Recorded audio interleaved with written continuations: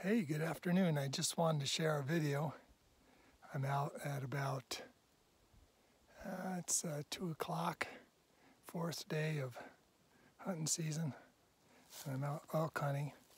As you can see, I've been out about 4 or 5 days and stalking a beautiful bull, one of the biggest bulls that I've seen since I've been hunting. And so I'm anticipating stalking him and getting within range. He's in his bed and I plan on ambushing him. And Lord willing, trying to be sensitive to the right strategy. But something occurred to me. You know, as I came into this hunt, I was a little bit apprehensive because I hit my 62nd birthday and I just don't have the strength I used to, and realized that it has to become now a 12-month year discipline for me. And the truth came to me, and I've done some weightlifting, done some workouts, been up in here 3 times bear hunting, and got somewhat ready. And have limited my activity while up here. 10 years ago, I used to up and down these mountains, go to 10,000 feet almost every day. And but discipline has to become delight. And what I mean by that is we can talk about discipline all day and never get into a discipline and stick it out. But discipline, when it becomes a delight. Here's why right now, as I anticipating stalking a large elk, hope to have a picture of it after I shoot it. And it's a delight right now. My adrenaline's up. I'm excited I saw it, excited that the Lord helped me spot it as it came in the canyon and hid itself within a very short period of time. So now I realize all that pain, because elk hunting, let's be honest, is about 33% preparation. Getting the right gun, knowing your gun.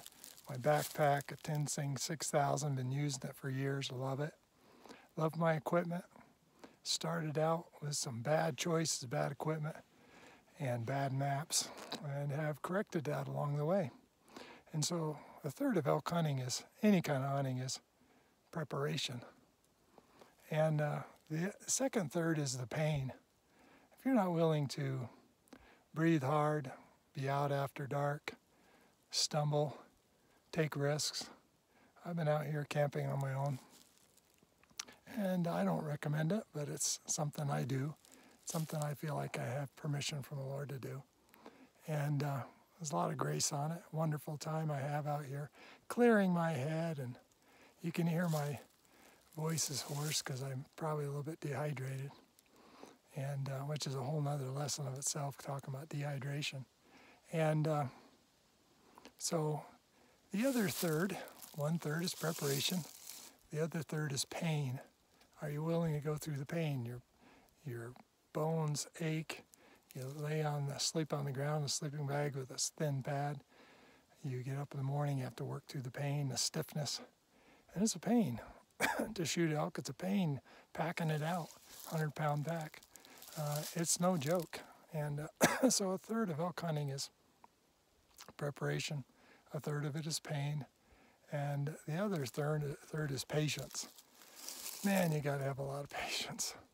You just got to wait it out when things don't look good. And I found when you least expect it, that's when you better be alert, because expect it when you least expect it.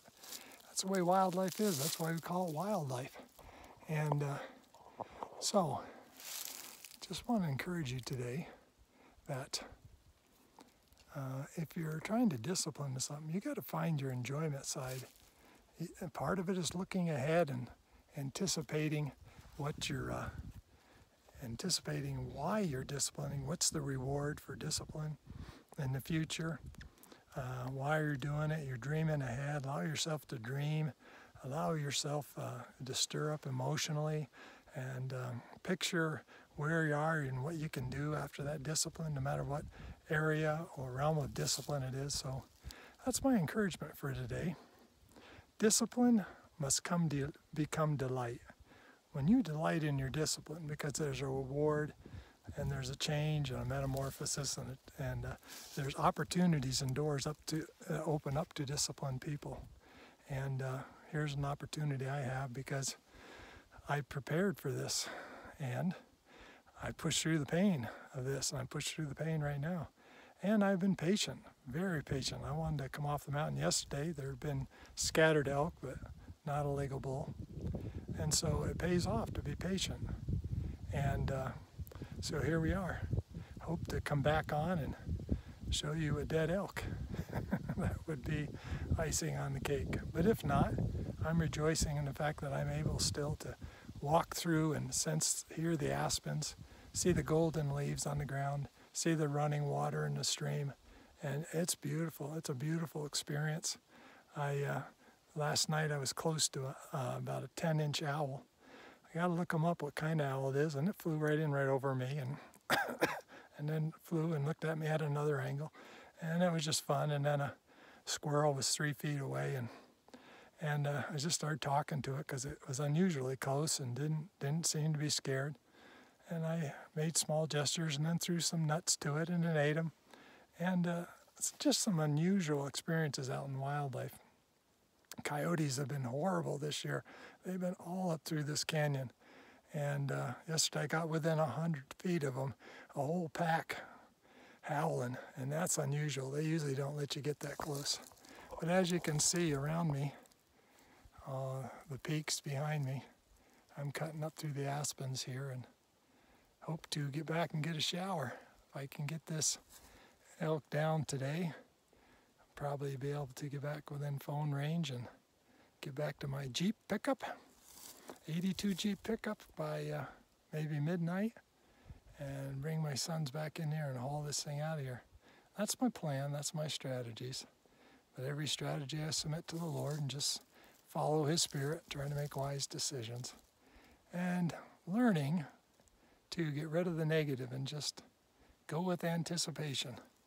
What is the Lord going to bless you with today? That's part of discipline, anticipation.